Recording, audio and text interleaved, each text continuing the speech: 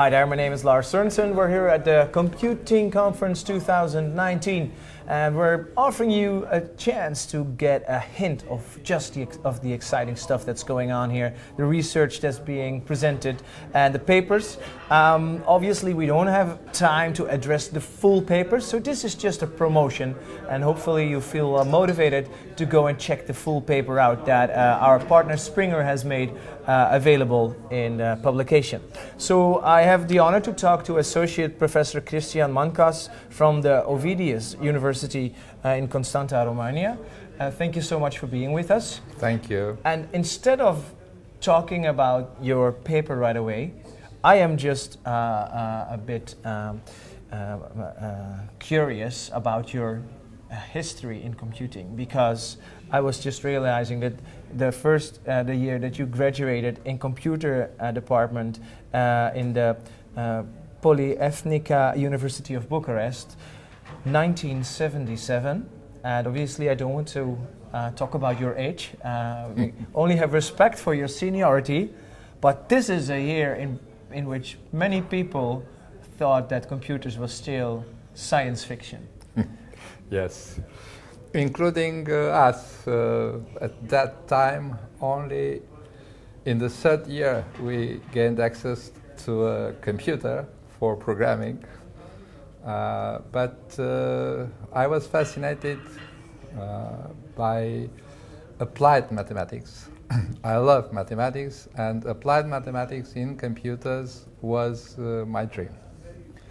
So I pursued it since the beginning. I was one of the first generations to graduate in computer science at the Politehnica University in Bucharest. You've had a lot of experience since then, also working for several IT startups, DATASIS, where you're also the owner.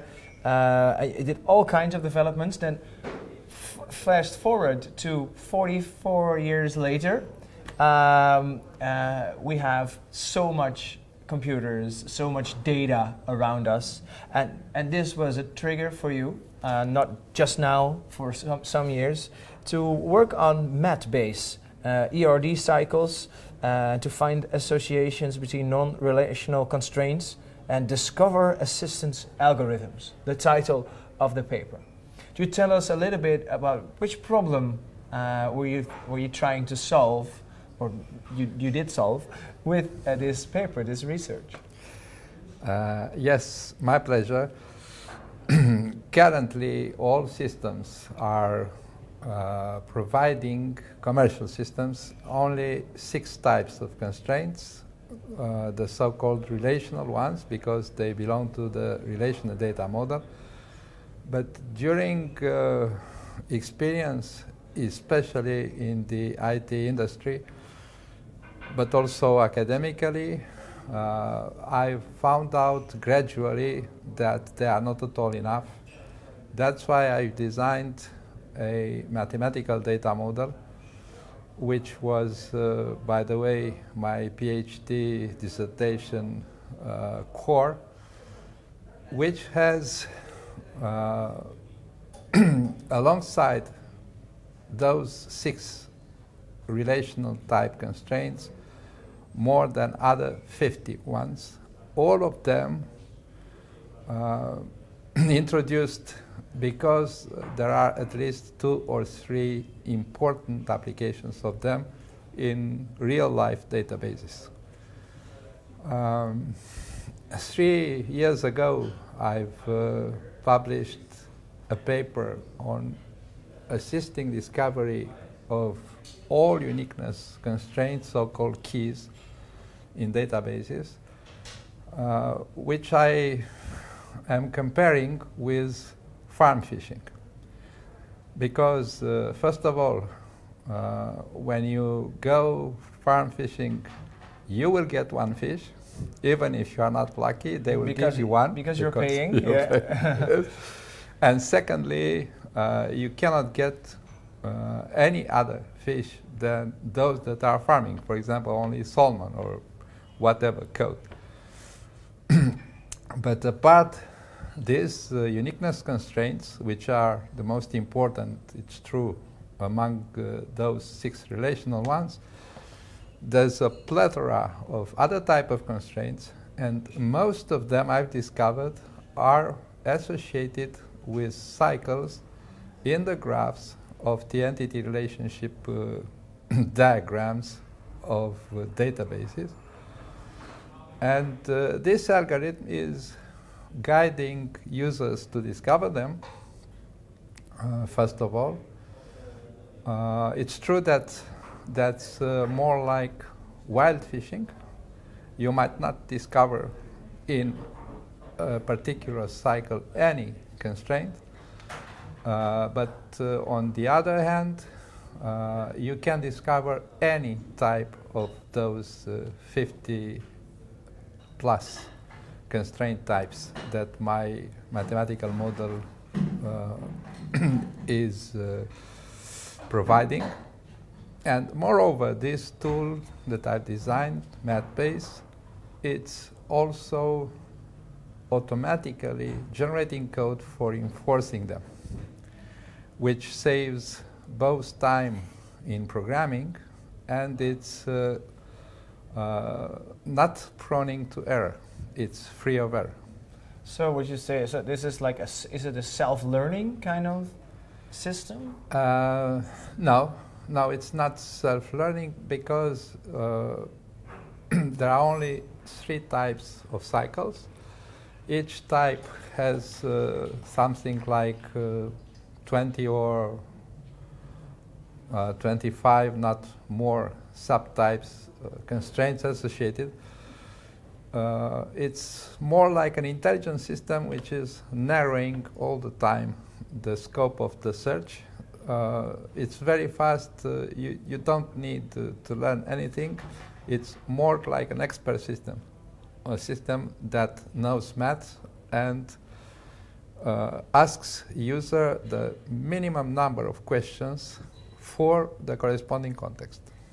So you mentioned in the conversation we had briefly before this interview that it gets very practical if you look at it. That you can literally even have it in a graphic kind of way. So this makes it accessible, I guess, for all level of database workers. Exactly. MatBase has graphical interfaces for all 3 data models, relational, entity relationship, and mathematical. And for example, because nobody can be his or her own ancestor or descendant, mother, father are acyclic. For the data architect working with MatBase, it's enough to check the corresponding box of acyclicity, and that's all. MatBase will generate automatically the code, which will prevent users from ever violating this constraint. So in the end, we get much cleaner data sets. Exactly. That's the whole point. First of all, any constraint that we are missing in a database scheme allows for implausible data.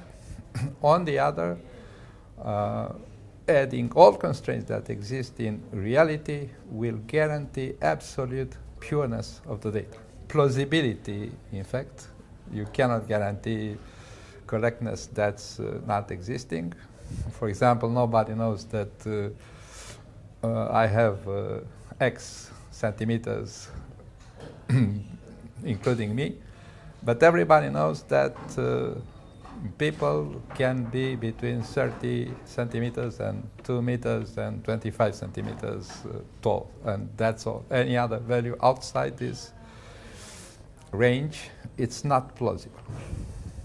It makes the work, I guess, for a researcher working with MatBase a lot easier. You presented this paper here at the Computing Conference 2019. How were the reactions? Are people like hanging on to your code? Please help me to implement this in my database.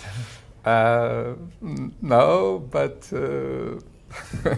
hopefully In fact, it's not the attendance of such conferences that matter.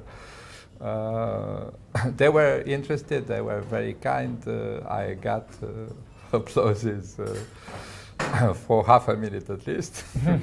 The idea is that someday Microsoft, Oracle, IBM will add those features to their systems as well.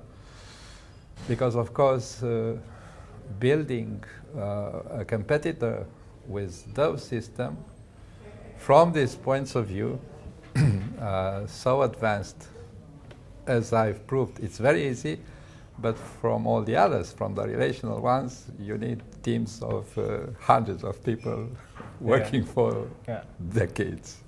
And further than that, your experiences with us, with the conference, how is it working for you so far? First of all, I would like to thank you all, you, the editorial staff, the International Conference Program Committee members, because, by the way, anecdotically, this paper was ready 3 years ago. I've proposed it to several conferences and papers.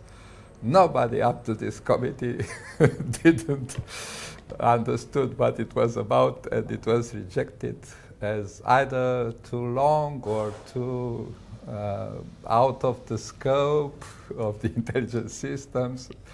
So this is the first conference where people was so professional, so qualified, so competent, that they've recognized the value added in my paper and accepted. I hope that with this short promotion we have grabbed the interest of our viewers as well, and that they dive into your paper. Associate Professor Cristian Mancas from the Ovidius University in Constanta, Romania. Looking for the paper, you're going to find MatBase ERD cycles associated non-relational constraints discovery assistance algorithm. And if you're inspired, don't keep this film for yourself, but share it through your social media with your friends or colleagues. Hopefully we reach a lot more people with this wonderful work. And we would love for you to subscribe to our channel if you want to get more updates of the professors and PhD students that we have interviewed for you here at the Computing Conference 2019. Thank you for watching. We'll see you in the next video.